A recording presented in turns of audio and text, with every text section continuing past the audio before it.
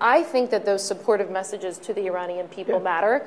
It's one of the reasons why, as State Department spokesperson, I tried almost on a weekly basis to do media that would get into Iran so the Iranian people could hear from me.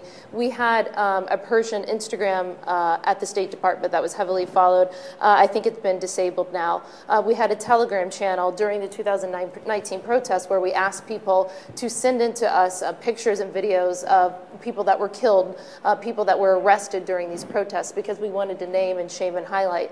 That account has either been disbanded or doesn't post anymore. Radio Farda, which was a tool that we used all the time at the State Department to try and communicate to the Iranian people, I don't think has posted in 350 days, or it's been downgraded significantly. And I bring that up because I do think that if you're going to say the administration leads with human rights, and if you're going to say that we care about the Iranian people, you're absolutely right that we have to do the tangible things to support them.